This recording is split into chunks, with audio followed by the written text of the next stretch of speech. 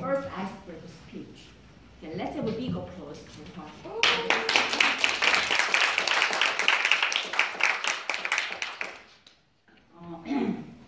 Usually, icebreaker speakers introduce about normal stories, like hobbies, jobs, family members, introduction, or his or her interest, etc.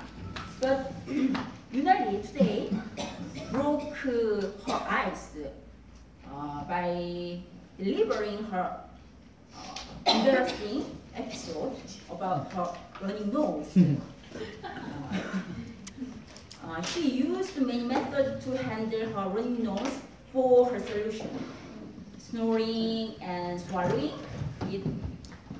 using her boyfriend, cry, or use her handkerchief, etc.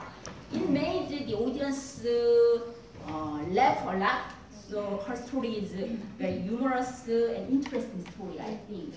Very different from the abnormal, but very interesting and humorous story to the audience. I think it is very difficult for the icebreaking speech.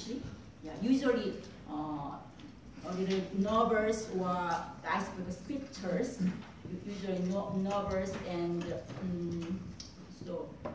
less confident. But her case, other strong points, she is clear voice and use no notes, and also good eye contact with the audience, and confident, even though it is her first breaker speech, and also very humorous.